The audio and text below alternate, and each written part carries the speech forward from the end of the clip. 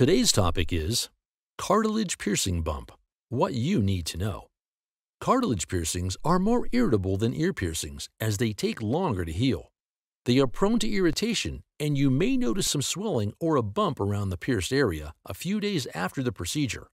Other signs that could show up are redness of the skin, bruising, mild pain, and bleeding. The symptoms don't go away quickly.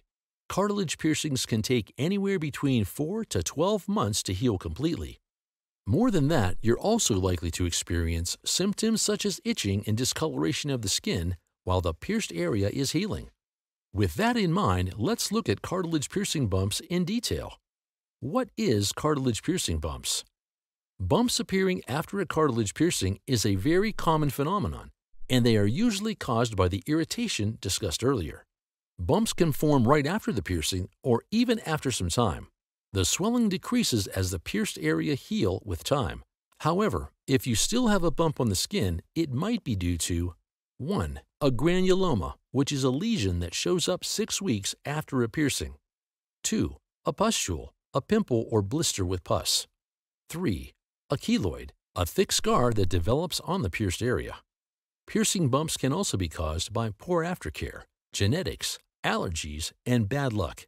It's definitely hard to avoid bumps caused by the last one. However, these bumps do completely go away with the right treatment. When to get medical attention?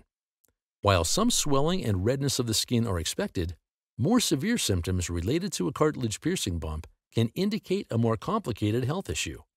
You should consult a doctor if you experience 1. Vomiting, 2. Chills, 3. Nausea, 4. Dizziness, 5. Unusually smelly or thick discharge, 6.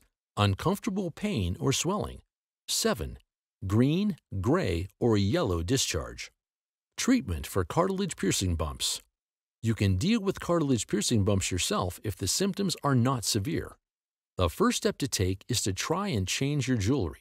Some people are allergic to certain metals, while some might experience irritation due to contact dermatitis.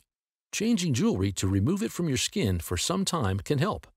The irritation could also be caused by a dirty piercing. Try cleaning out the piercing if changing it doesn't work. Finally, try out compresses, such as chamomile, to get more blood into your cartilage and pump it full of antioxidants. This can help you heal quicker. Thank you for watching our video. Please do not forget to like and share the video. Also, please subscribe to the channel to stay updated on our latest videos.